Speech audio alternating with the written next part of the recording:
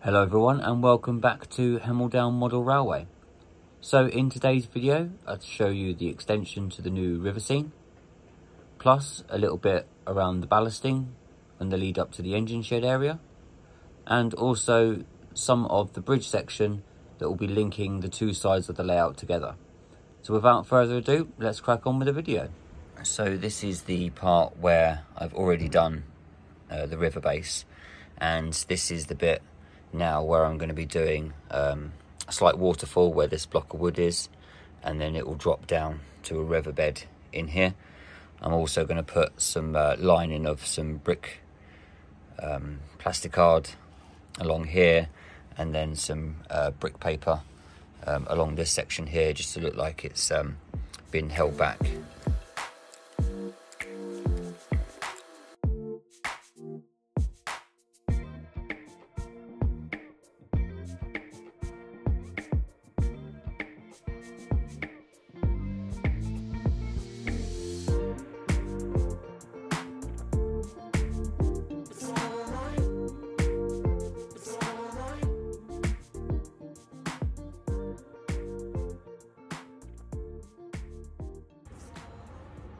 So this is the riverbed, pretty much done.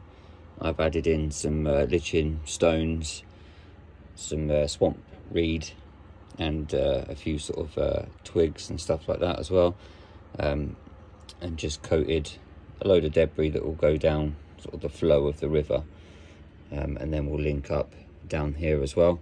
Now when I do pour the river from here, I'm expecting it to sort of go down to this sort of level about here. I think it will sort of run down, and then I can kind of just use some textured water just to dab in a bit of a current. You can already see that there's sort of ripples and stuff that flow down through this way, so I'll just detail that up a little bit more. I need this to be slightly deeper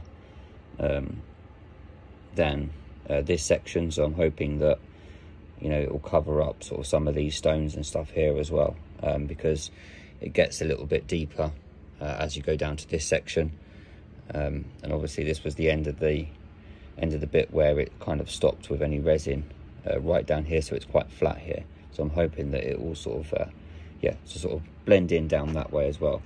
So I'm going to give that a little bit of a few hours to sort of dry, and start making up some of these retaining walls to build up around this section, just until the base of this is dry, because I won't be able to do the resin pour just yet. I've still got to create the ledge for the waterfall, and then I'll have a little flat piece off here where it'll be sort of like the top of the river, so it'll be slightly higher, and then it will flow down. And then I'm going to make some sort of stepping stones that will go across this little section here, with a few sort of little waterfall effects that will sort of go down into the river here and then flow down this way. Whilst all of this section will be starting to dry and stuff, now all of the filler has dried on here, I'm going to start to put another layer just further down, all bits where I've missed, and then I can start detailing up this embankment and hillside on this section, and then equally start doing the same on this section here, and start blending in some of the edging of this one onto the new board section on here as well, just to start to get all of the basic stuff in here ready, and start sort of painting up areas where I've put the new board in. So now what I've done is to seal the gaps with this section here, and that will be sort of kind of painted in this sort of rock effect that I've done on this side. I've also done the join in between this section here as well. And now what I'm doing is just using some plasticard and just marking out where I will have the wall on this section. Because this will be raised up on here, I'm not going to need to put a full piece of plasticard in there, so I'm just going to use a little off cut just to kind of line up at the top on that section there, and then this will be sort of a flat base where the water will then flow down through that section there. So a little bit more time has passed. What I have done now is to fix in the retaining wall.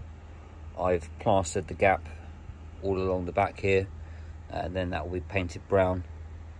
I've now, out of a little bit of polystyrene, created what will be the start of the waterfall.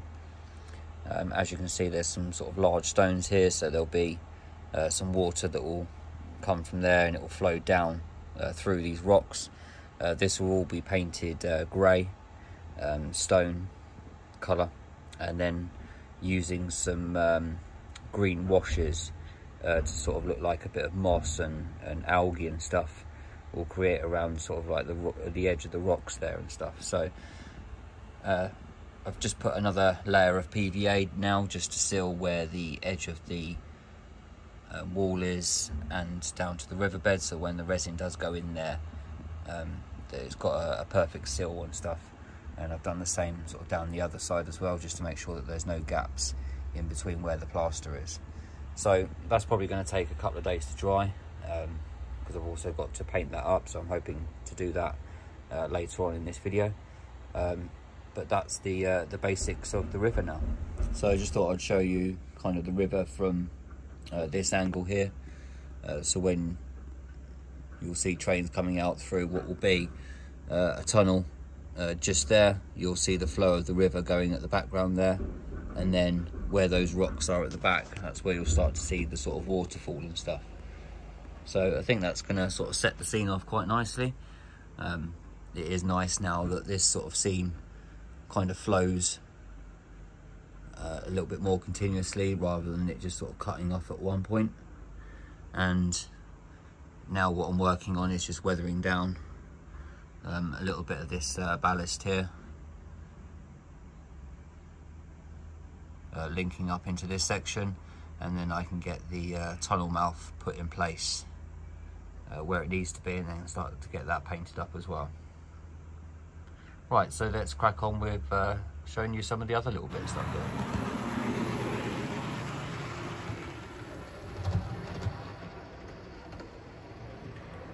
So currently with this section here, what I'm doing is just building all of my retaining walls. The shapes that I have there, I've made out of plastic card, and what I'm going to do is use some 3mm card to back that, and then put some sort of capping stones and sort of thin strips of brick down these pieces, so that it just looks like it's you know, sort of so thick as it's going up there. And then what I'll do is then blend some more plaster up against the wall to look like that wall's kind of holding that cliff face back. The wall at the top here, where it joins there, that will be sort of pinched together, so that will sort of just join as one continuous piece. And then I'm going to put a piece of iron girder just across this section here. So what I'm working on now is to make all the brick paper go all the way through, and then up to the other side to start creating that whole wall piece at the back there. I've now cut a piece for this one, and I've stuck all of the plastic card like I have on that side, so that'll be able to slot back in there once that's dry, and start bringing this scene all together. So something that I found that I'd brought quite a while ago are these 4-foot post and wire fencing, and I thought that they'll be absolutely perfect to go along this edge here. So I'm going to paint these up with a little bit of sort of brown, and then really sort of poke the holes through with a little needle just to make sure that the wire will go through. And then I thought that these would be absolutely perfect to sort of place along the edge of this section here for the fence. Then what I can do on here is just put a little sort of dirt track path, and then blend in some mud and static grasses down on this embankment. So that will be quite nice just to have those in on that section there. So I'm glad I kind of found that, and I can add that as the next part of doing this section here.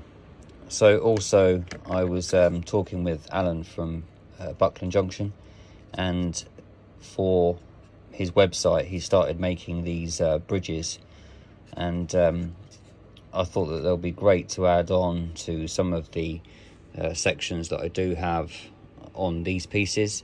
So we had a call, kind of sort of told me the measurements that he's got, and selected a few different designs for the bridges.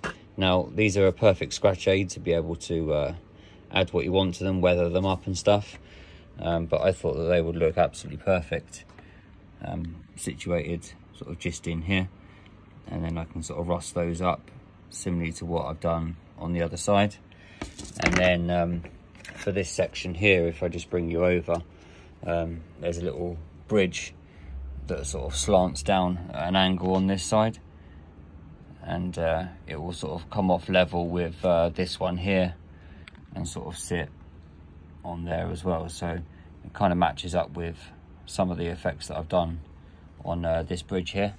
And what I'll do in the description is add a link to his site, where in the future I think he'll be sort of selling these off, and I'll also put a link in the description for his channel as well. So yeah, if you're ever interested in some of these, perfect sort of scratch aid, then do check it out. So I've added in the fence posts, and I've put a layer of PVA down on the little pathway just on this section here, so I'm now just waiting for that to dry. Then what I'll do is another layer of mud down the bottom there, and then I will static grass that, and then I will place the wire through once I've done all of the sort of path detailing first.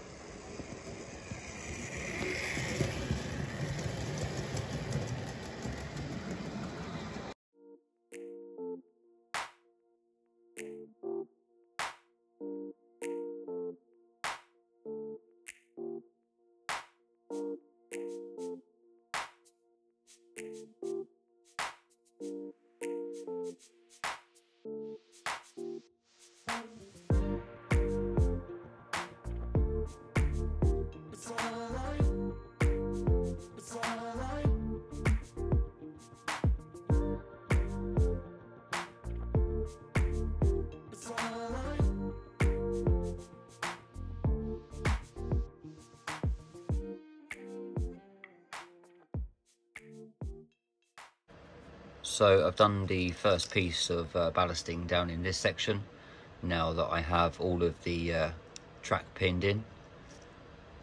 And what I've done here is to use an end scale ballast, dark grey, and then I've used some fine cinders just to sort of highlight where there'll be the dark patches of sort of oil and any sort of soot and stuff like that as well. So I'm hoping that dries off quite nicely. I've only done a small section just to kind of test the mix of the two.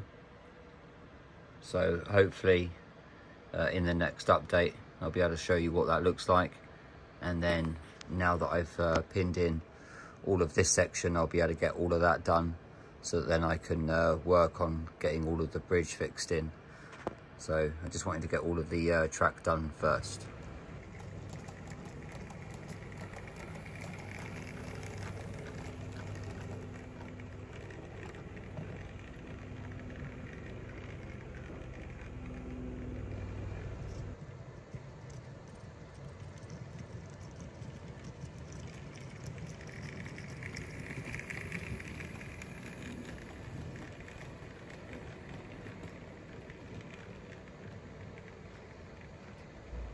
So thanks for joining me on this update. I hope you've enjoyed seeing a small bit of the progress that's happening on the layout.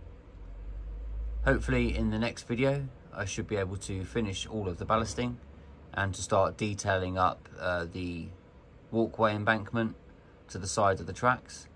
And then what I'll be doing is constructing more of the bridge that you can see in front of you. So I'd just like to say a massive thank you to everyone that subscribed to me lately, and those people that continue to support the channel, and also to the people that follow me on Patreon. So take care everyone, and I will speak to you all soon. Bye for now.